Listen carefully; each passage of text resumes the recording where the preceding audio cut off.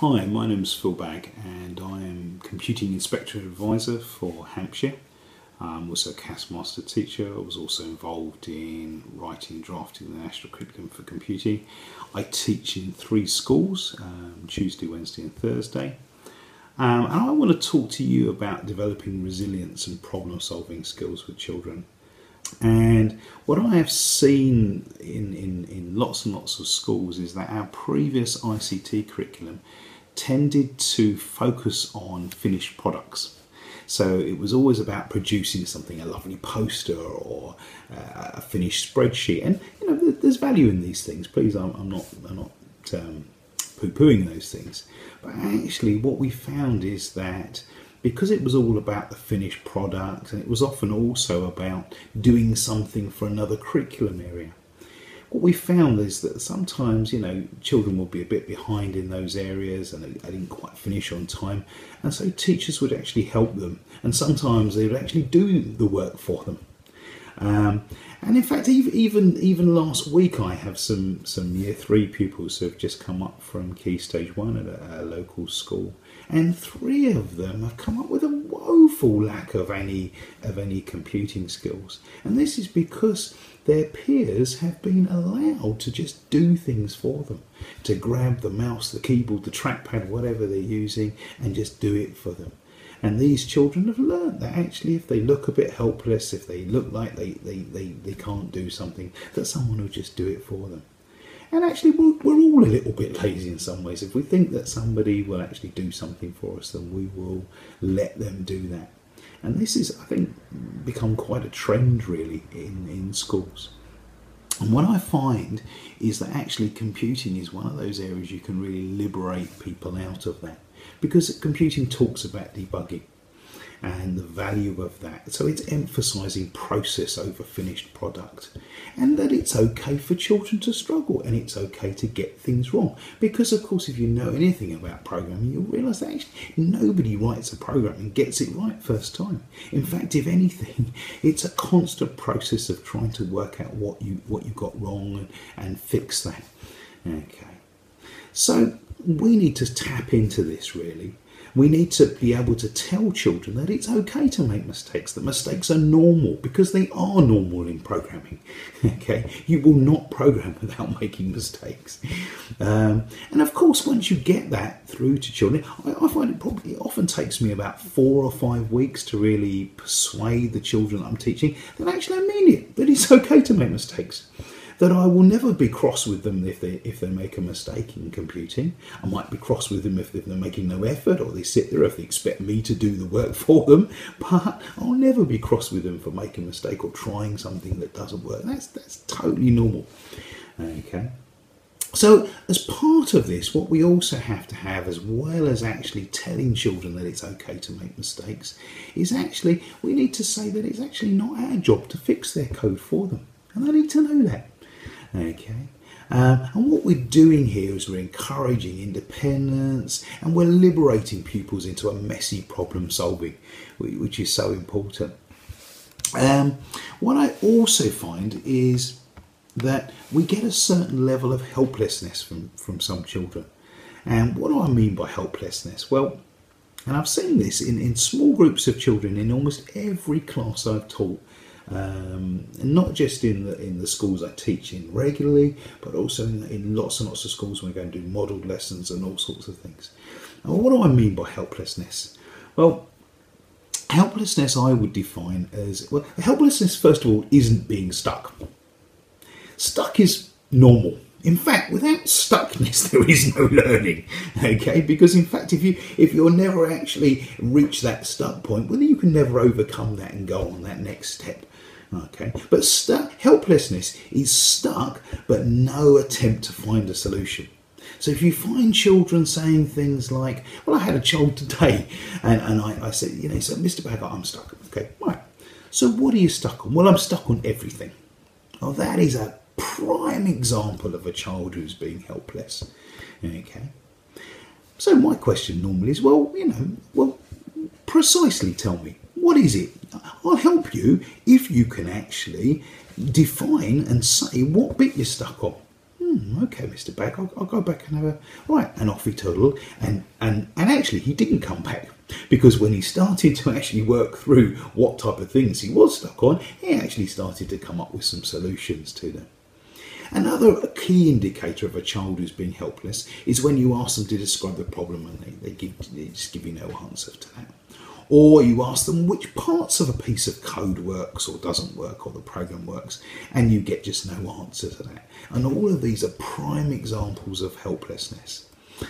I often see two types of helplessness in school. I get the very sweet helpless, Mr. Bag, I can't do this. Please, will you do it for me? Well, no, I am not going to do it for you. Because if I do it for you, I'm taking away all these learning experiences and opportunities for you to actually develop some resilience and develop some problem solving.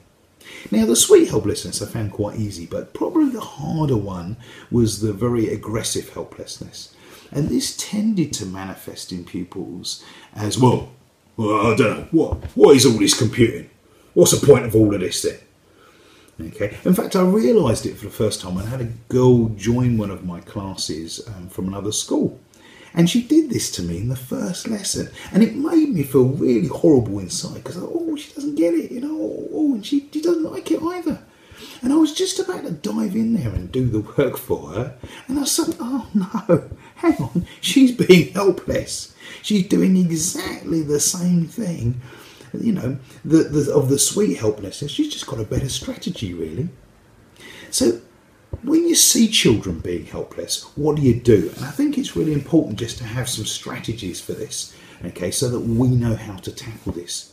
So first of all, we've already hinted at one of them, which is that the process is much more important than the outcome here.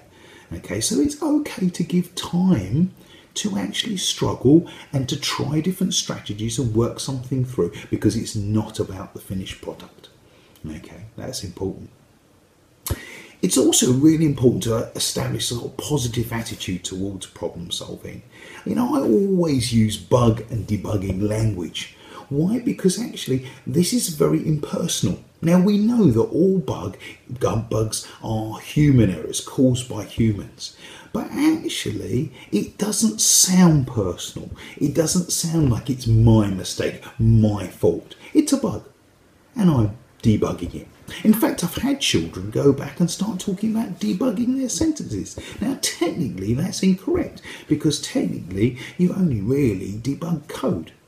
But do I counter them? Do I stop them doing it? No, because actually, they are developing much more important skills of being resilient problem solvers, and I want that from them in every single area of their curriculum.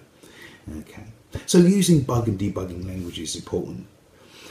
That whole thing we just mentioned earlier about that actually everybody, when their program has bugs, and just giving them the freedom to make mistakes is so important.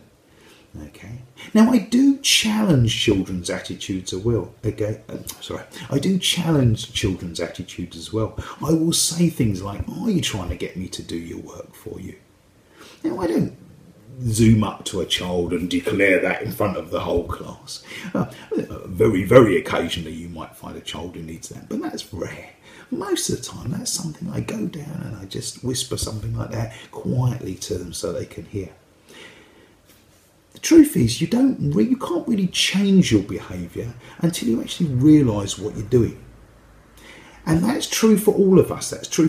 We know that from counselling techniques. We know that actually people who need to change their lives and move on can't actually do that unless they realise what the problem is. And that's true for children. They can't change unless they realise that the debilitating things of being helpless and not actually trying to solve something is actually doing to them. Another thing that's quite important is actually to move away from language that personifies digital machines. Now, you know, this whole language, oh, the computer hates me. You know, it always works for you, Phil, because computers like you, but actually it doesn't. It never works for me. Now, that is absolutely wrong. It's incorrect language. Now, we wouldn't get away with saying, oh, 2 + 2 = 5, would we? You know, we'd be drummed out of our primary school teaching in a millisecond. Oh, you know, I'm going to spell chicken. But I don't really care about how to spell chicken because spelling just hates me. Well, that's just wrong-headed thinking. And why is it wrong-headed in computing? Well, because computers are deterministic machines, which means that if you put the same input in, you get the same output out. If I walked over to one of you at this moment, and please, good job, I'm miles away, okay, and I pushed you, and you'd probably sort of ignore me, shrugging off, thinking, what's his problem? If I did that the second time, I would probably get a different reaction out of you. And if I did it the third time, you'd probably either tell me where to get off or walk away, or I'd have a very different reaction. If I did that to a computer, it would do exactly the same thing each time. Now, why is this important to get this language correct?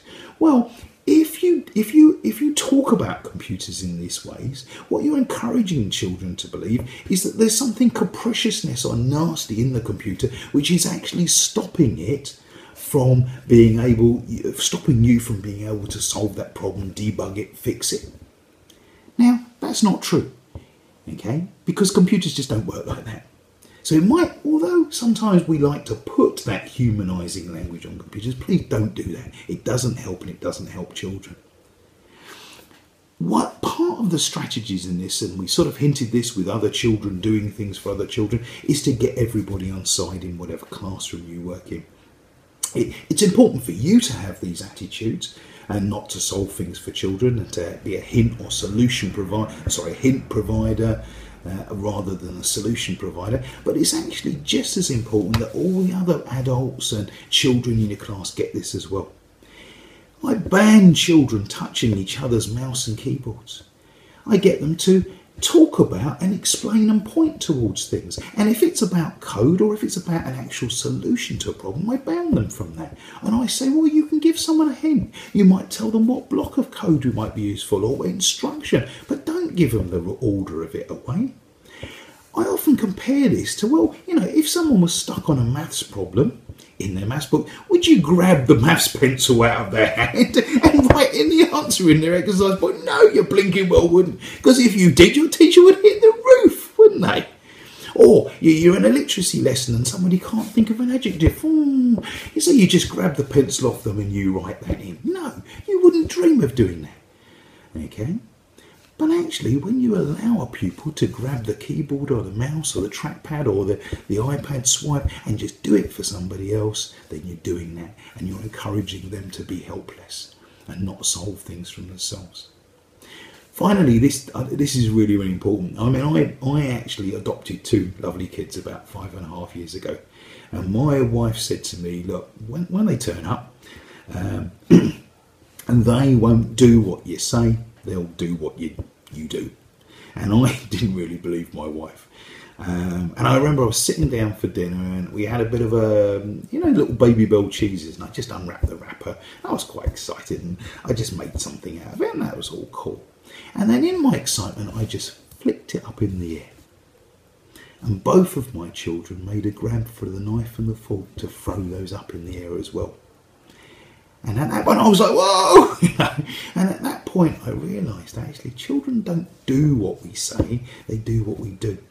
So please, if you model helplessness to your children when you're teaching them, if you use that incorrect language, they will do what you do.